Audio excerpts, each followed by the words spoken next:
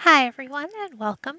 Today, I would like to talk to you about my sabbatical projects on the Internet of Things and security. So, a sabbatical is a way to be able to work on a project that you wouldn't normally be able to have time on. In my case, I have chosen to work on the Internet of Things and how it relates to security. And for this particular project, I ended up working a lot with open source materials. But first, I want to just go over quickly what is the Internet of Things. So, the Internet of Things is really anything that is connected to the internet that may or may not have human interaction, but generally has some sort of specific purpose or specific purposes. So we're not talking about for example, like laptops. Really what we're talking about is things like thermostats or refrigerators or washers and dryers. A lot of people at this point in time do have Internet of Things items in their houses. So if you have a Ring doorbell, a Nest thermostat, an Amazon Echo, any of the internet connected like Fitbit, Garmin wearables, Google Home, any smart lights, then you probably have some Internet of Things devices in your house. Now, the reason we talk about security for the Internet of Things is because this is actually a huge issue.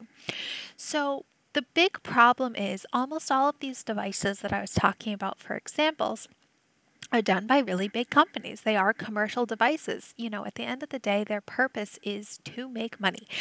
And in a lot of cases, they are actually sold at a loss because the extra money that they need to produce the device is made up by spying on you and selling your data, selling your behavior, and all of those kinds of things.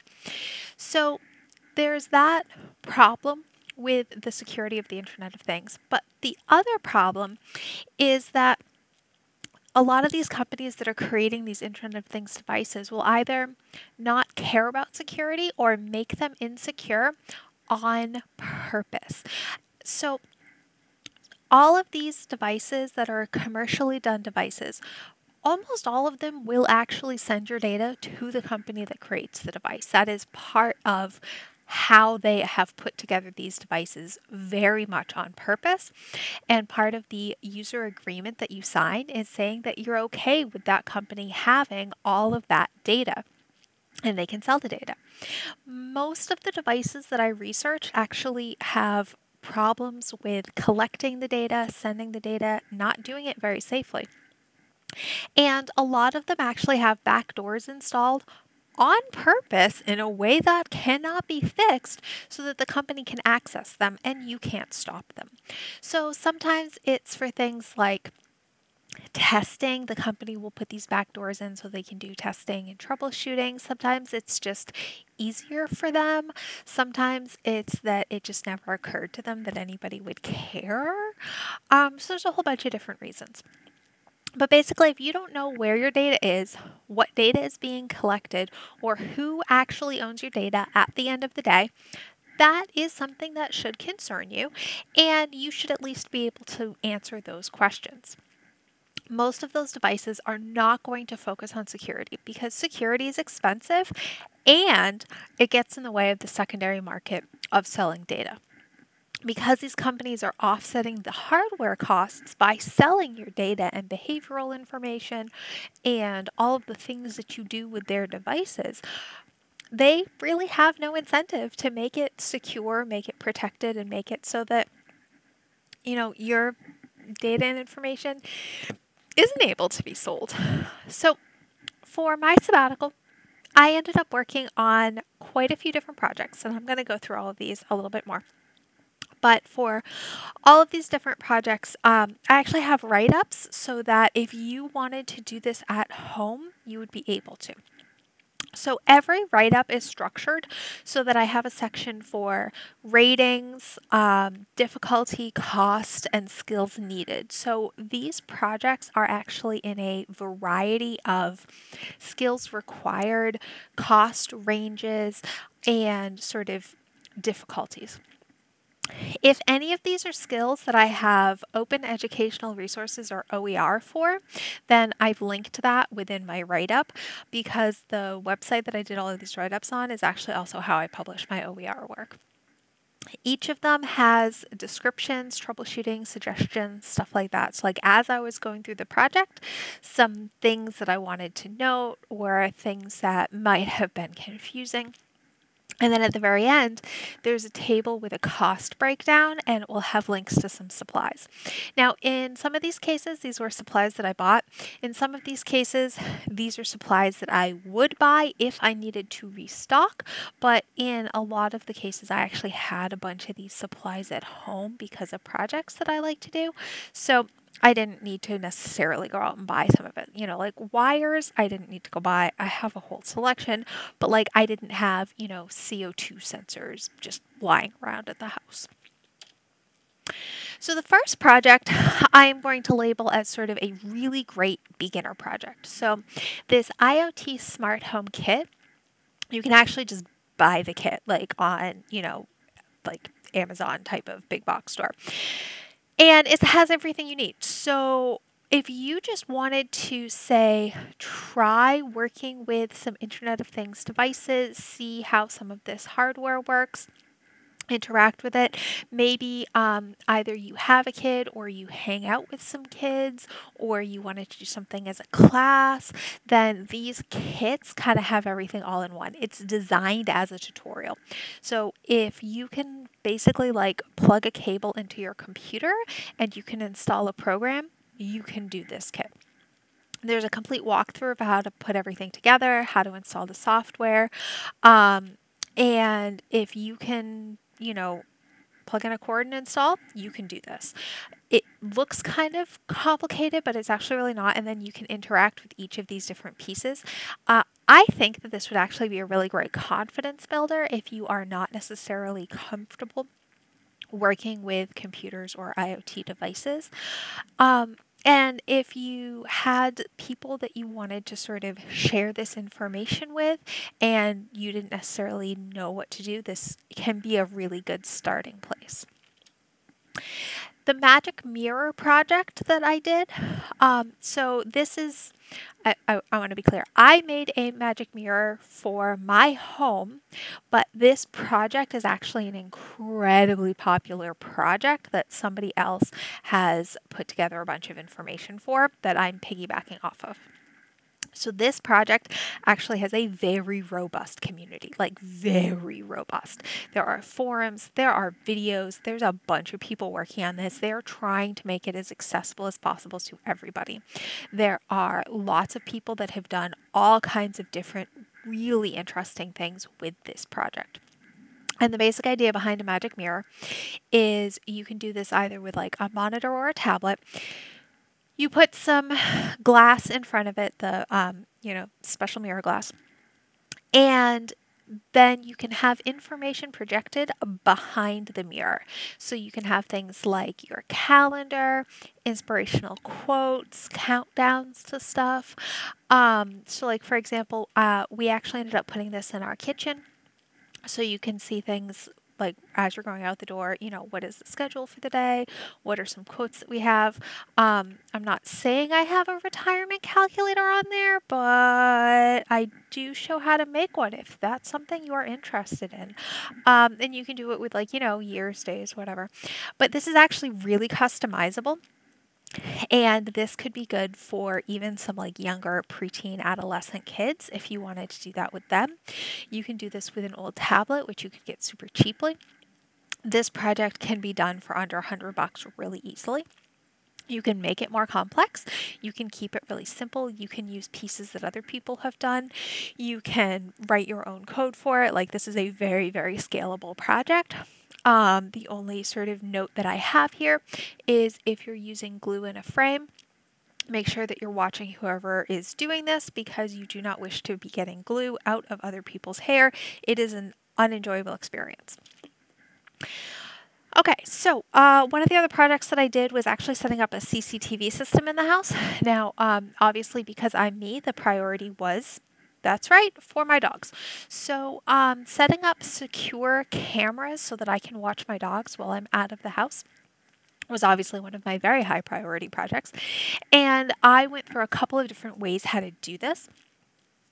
For setting this up, this is as an option to if you did not want to have another type of, like let's say Ring doorbell set up.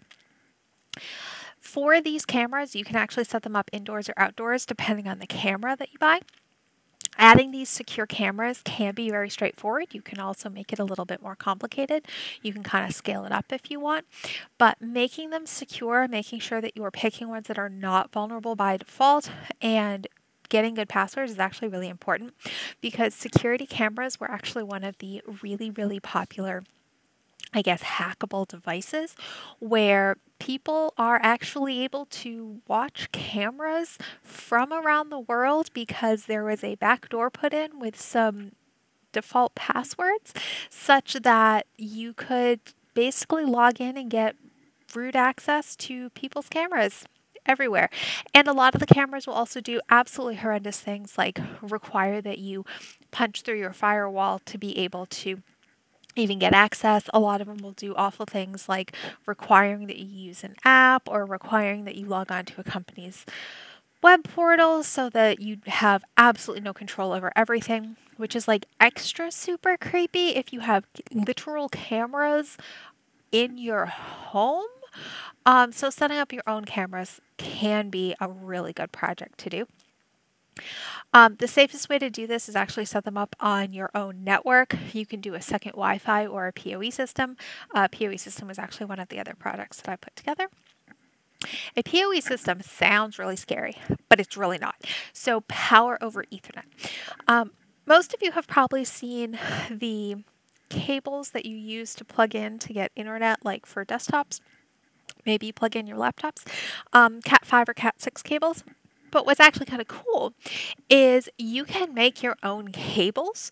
And this, again, it sounds scary, but it's really not. This is actually something that we do as one of our activities in the Networking 1 class. And, the kids have never done it before. They learn how to do it, and then they can take their cables home that day. And so you can make your own cables, save some money. You can buy your own cables, but like literally, if you can plug in a cable, you can do this project. And the way this works is it literally just means that you can send power over the Ethernet cable as well as internet. So like if you wanted to say run cameras for looking at your dogs, you could just have that one cable going from the camera to the switch. And as long as you're careful about buying the right kind of switch, which I talk about in my write-up, then it's really easy. You can just plug and play. You can also do this for like example birds or animals. So if you live somewhere rural enough and you're into bird watching, you can actually go set that up. If you haven't gotten into bird watching yet, again, I guess wait a little bit because it turns out as we get old, we turn into bird watchers. I don't know what happens, but that's just how the world goes. Okay, so home server and virtualization. This is a more complex project. It is still a useful project. I think that it has the potential to be really awesome for a lot of people. And being able to control the back end for a lot of these IoT projects is actually really helpful because then, like, for example, when you're setting up the CCTV system, you don't have to set it up through like a Raspberry Pi or have different Raspberry Pis for different projects. You could just have a single server. Setting up a single server with a virtual environment means that it's even better because then if anything is going wrong in one of your servers, you can just delete it and try again. So setting up a server with virtualization so that you can actually have your own containers is a really awesome project and I absolutely recommend it. Having a server is not as expensive as you might think at home. You can actually even get a really small one for like a couple of $100. But it does need more skills. So the home server with virtualization does need more skills, and I have linked my OER classes for this. So if this is something you are interested in, you do have the ability to sort of work up to this. But this is one of the really great ways that you can protect your data and information is if you're running your own server, you can route all of your own information on there much easier, and you don't have to rely on any of the other companies or other ways to do things. And it also can make things a lot more seamless in your house so that you aren't trying to sort of have all of these disparate pieces. Everything will come together a little easier. Octoprint is kind of a cool IoT project. If you have a 3D printer or you're interested in getting into 3D printers, which they have been coming down so much in price. 3D printer is one of the really, really popular hobbyist ones is the Ender 3 that is regularly under $200. And Octoprint gives you the ability to monitor the printer remotely. You can monitor the temp of the hot end and the table. Sorry. You can set up a camera to check on your prints. You can even create time lapses of your prints. So I've actually gone through how to do all of those things and put an example time lapse up so you can see what it would look like. This has a great community. This has a developer that is super into it. She seems awesome. They seem awesome. If you end up doing Home Assistant, which I'll talk about in a minute, you can actually tie this in. And it's kind of a cool way to be able to make your own stuff in the real world. So if you are thinking about getting a 3D printer, upgrading it with setting up Octoprint as part of your IoT setup in your home can actually be a really cool way to do that. Okay, so air quality sensor. So the air quality sensor project that I did, this works best with a server. I actually used a cheapy air quality sensor from IKEA because I'm cheap. And so I actually just bought their off-the-shelf air quality sensor. Now, for this project, the actual difficulty of the project, I would say, is not really high, but there's some soldering involved. So if you've never done soldering before, I would not recommend this as your first soldering project. I would try one of the first soldering project buttons first. I guess biggest pro tip for soldering, no touchy hot end. Ouchie, ouchie, no, no. That's, and as long as you don't do that, and almost anything else can be fixed. There are a lot of pictures. I took a lot of pictures. Other people have taken a lot of pictures and videos. There are some really good resources. The chip that I use is actually very cheap, so you can add these type of brains to other devices around the house. So it actually took an air quality sensor that was originally not part of the Internet of Things and turned it into an Internet of Things air quality sensor. So originally, the air quality sensor actually did it with colors. Green was good, yellow was mediocre, red was bad. So adding in the chip that I did and programming that chip, I was actually able to get it to send all of the air quality information to the server so you can actually keep track of that. I showed how to set up alerts so that you can actually have it alert the server or your phone so that if you start having air quality issues, you can get a nice alert on your phone for that.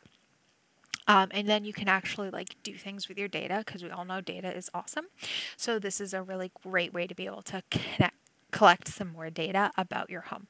Also, brains. Don't you want to add brains to stuff? They're tasty. Next, I have a portable CO2 monitor. So this project can potentially be a little bit more complicated. I used Adafruit hardware. Now, I used Adafruit hardware because they had everything for very reasonable prices, and it's also a really popular place for schools to get hardware, so it's usually on the approved list for a lot of educational institutions. The biggest downside to this project is actually the cost. The actual CO2 monitor, all by itself with nothing else, is $60. So, this is a little bit more on the expensive side. But if you want to do it just how I did it, it was actually very straightforward, pretty easy to hook up, and it can be worn on a bracelet. That's how I ended up designing the housing, and you can actually see that I have the 3D printed housing options also linked from this project and available on my Thingiverse profile. So if you wanted to 3D print your own containers, you can totally do that. The CO2 quality monitor by being a portable one, actually has a battery that goes with it, so you can take it anywhere you want to go and monitor that type of air around you. So you can actually do temp, humidity, CO2, and get that all set up. For this one, I actually also ended up adding a little screen to it so that it can actually give you some of this information. And then because I am me, it does air quality sensors by emojis. So if the emoji starts to look really angry at you, it's time to head out. So that is a good project, and it can bring together some of the other projects. You don't need to have the server or anything for it. This you can choose to do with a 3D printer, or you could make the case in another way. You can even do some of the plugs, so you don't even necessarily have to do soldering. Like, there's ways around the soldering, but I will say doing the soldering is a lot easier. But yeah. Okay, so Home Assistant. Home Assistant goes on your server. You can also put Home Assistant on like a Raspberry Pi or something, or if all of these sound awful to you, you can just buy Home Assistant. They actually sell a little pre-set up Home Assistant that you can just kind of plug in and start working with. Home Assistant is awesome for tying all of your IoT projects together. So if you wanted to have more control, see other projects, see other pieces, or even communicate with IoT projects that you've bought from like companies, you can do that. However, I need to have a warning here. Just because it's connected to your Home Assistant does not mean it's secure. The more you can sort of make sure that your data, your information is getting routed through your own server, if you know what data is being collected and where it's going, that's going to be a more secure option. You can actually even make Home Assistant not connect with the outside. You can do it with just local Wi-Fi, but it gives you a really great centralized way to talk to and work with all of your IoT devices. So this is actually a really great project, especially if you already have a lot of IoT devices. This is a way to be able to work with them all together so that you don't have, sort of like, oh, well, I have to use this app for these lights and then this app for that and this app for that. Everything can come together on like one really nice dashboard. Just please be aware, just because it's an option doesn't mean it's secure. This is just a way for you to be able to keep things together, but you still have to pay attention to security and pay attention to the data and where the data is going. Okay, one of the other projects I did was actually setting up a media server, so it's your own music service. So if you didn't like, for example, whatever media service you're using right now for music, you can actually set up your own. There's a caveat here, of course, you need to have legal digital copies of your music. But there are things like, radio stations, you can hook up your own subscription services. This works best on the server. I would strongly recommend setting this up on a home server of some variety. The biggest problem that I had with this is smart speakers. Spending money on smart speakers, they are surprisingly expensive. Phones, tablets, and computers connect to Logitech Media Server really quickly and easily. I got it working on the phones in the house, the laptops in the house, absolutely no problems. But trying to set it up to smart speakers in the house was actually a problem. The Wi-Fi speakers, the cheapest ones that I could find, were almost $200. So you might end up still having some cost issues. But if you wanted to, for example, set up a media service so that you could listen to music throughout the house or have it follow you, or set up services so that different music is playing in different areas, that's all an option through here. And you don't have to worry about subscriptions if you have digital copies, and you don't have to worry about who's tracking what you're listening to, how many times you're listening to it, ads, things like that. However, I have a huge caveat here. I am not an audiophile in any way, shape, or form. I thought the streaming quality was fine. However, I have never, in my entire life, bought a vinyl for the sound quality, man. Ever. So it is possible that you will go through this and you'll do this and you'll be like, wow, I don't know what she was talking about. This is awful and I can't even listen. I have no idea. The two people that are in my house, neither one of us are audiophiles, and we both thought it was fine, but buyer beware. Okay, So lastly, how to figure out if you can secure the devices that you already have. So maybe you don't want to do all of this. Maybe you don't want to go through and set up all of these different IoT things that I set up in my home. Okay, cool. Um, First, does your device have a required app? If it has a required app, it's probably not a great option because it's a lot harder to secure those required apps. You also have to secure your phone. And frankly, most of them they just slurp up data. So they save data, they send data, they sell data. It's not great. If your device has a required website login, this is really popular on cameras. They might be literally unfixable. It is completely possible that the company has locked the hardware down so much that they are literally useless if you do not use their website login or app. At that point, that device is not securable. There are no options, and it's literally not fixable. You would have to get another one if you wanted to make it secure. If you read in the instructions on device setup, a really good thing to do before buying a device is go through the setup instructions. If you see anything that says bypass security restrictions on your router or firewall, if there is a special setup requiring that you bypass any of these, just say no. That means the company does not care about security. Security is in no way, shape, or form that is important to them. They do not care about it. They do not care about you. They don't care if you get hacked. They don't care if the device ends up being part of a botnet and spamming people. They do not care. Don't do it. If your device has the option for an app, but it's not required, device is probably a better choice because it means you have other options and other ways to be able to make sure that you know what's being collected and where that data is going. Another option for a lot of the devices at home is actually locking the device away from the internet in general by preventing that device's IP address from accessing the internet at large. This will require a special setup on your router where you can basically have like a special Wi-Fi that cannot go to the, outside world, and you can connect all of your devices there. This does have the caveat that there are several devices that don't want you to do this so hard that they will stop working. Some companies want to make sure that they are able to collect that data, your data, come hell or high water. And so if you try to block it from accessing the internet, the entire device will actually brick itself. And you'll sometimes see that in the reviews for the devices. Sometimes you'll see that in the setup for the devices, like, caution, make sure that it can connect to the internet. Some devices are just useless without the internet. Like, if the entire purpose of the device is to say, hey, so-and-so, play me some music. Like, none of that is happening locally. The voice recording is happening and then being sent somewhere. The interpretation of what you're actually saying is happening elsewhere. The music that is being chosen is happening elsewhere. Like, none of that is happening locally.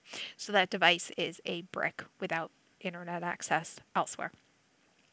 The entire purpose is that it is connecting somewhere else. So, you have to be a little bit careful with that because some devices you can lock away, but some devices will just literally not work. Okay, so let's say you have gotten through this entire video and you're like, yes, I want more. I have a website where I have a whole section on my smart home. I have some OER materials if you want to have a little bit more, skills before trying some of these. That's cool too. That's available here. You can just, type in the link, scan the QR code, whatever. Go to my website, read about the smart home, and see all of my write-ups. So I hope this was helpful. And if you have any questions, please feel free to reach out to me. And I hope that you will try securing some of the devices that you already have and maybe try buying some new devices that are more secure in the future. Thank you, and I hope you're all having a lovely day.